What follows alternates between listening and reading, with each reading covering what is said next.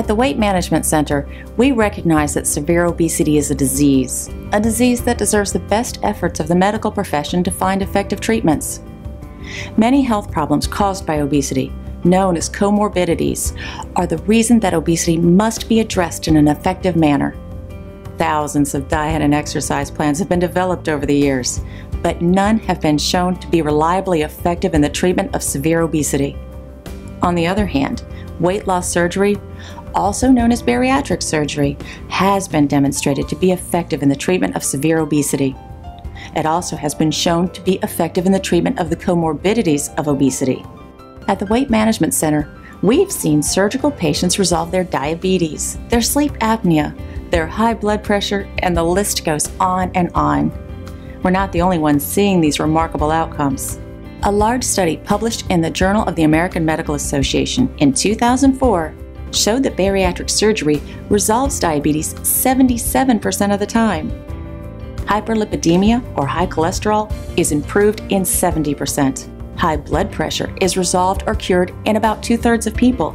Obstructive sleep apnea is resolved in over 85% of those having bariatric operations. This study and many others prove that bariatric surgery is really about regaining one's health, not just about losing pounds.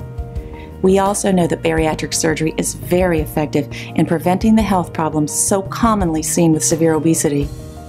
We believe that severe obesity should be managed effectively early on, even before complications set in, just as high blood pressure should be treated before complications set in.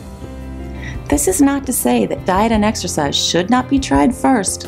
They should. Weight loss surgery is a very powerful tool to help a person lose excess body fat. However, the surgery must be considered just that, a tool, if a person hopes to get the excellent results we have come to expect.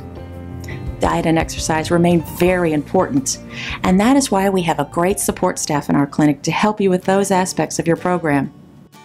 Of course, bariatric surgery is not for every obese person. Guidelines were established in 1991 by the National Institutes of Health. They concluded that surgical therapy may be offered to morbidly obese patients who are unresponsive to non-surgical therapy for weight loss. At that time, the NIH also defined morbid obesity or severe obesity as having a body mass index of 40 or more. Also included in the definition of morbid obesity are people with a body mass index of 35 to 40 when a major obesity-related health problem exists. Special consideration is usually given to those with type 2 diabetes, high blood pressure, or obstructive sleep apnea. If you know your height and weight, you can easily find your body mass index, or BMI, by using the BMI calculator on this website. You can even search for BMI on Google and find a BMI calculator there. An example of a person with a BMI of 40 would be someone standing at 5 foot 6 inches and weighing 247 pounds. Virtually every insurance company and every bariatric surgery center in the United States follows these guidelines. If you are unsure whether you qualify, please call our office and one of our staff will be able to help you. First, let me say that all 3 of the operations are done laparoscopically, which means that very small incisions are used. Dr. Prickett and Dr. Tribble were the first surgeons in the Midlands, and possibly the entire state, to offer laparoscopic weight loss surgery.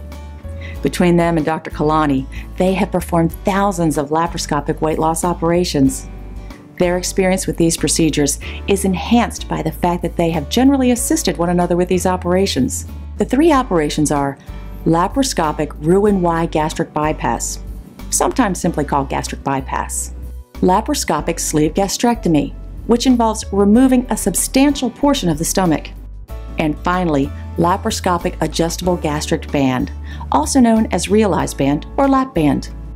In the following segments of this webinar, we will address each operation in some detail. Generally speaking, the gastric bypass is more reliably effective than the sleeve gastrectomy, and the sleeve gastrectomy is more reliably effective than the realize or lap band. On the other hand, the risk of complications is just the opposite, with the bands being the safer operation and with a gastric bypass carrying somewhat more risk. On the whole, though, I think that the laparoscopic gastric bypass is the best choice for most of our patients when you consider both effectiveness and risk. However, the sleeve gastrectomy and the band will be the best approach for some patients. We will ask you to take a short multiple choice test before moving on to the segments about the 3 operations. Please watch this segment and the other segments as often as you wish to find the answers on the test. The tests are simply a tool for us to determine if your understanding is good. We will also use the tests during the clinic visit to clarify any points of confusion or misunderstanding.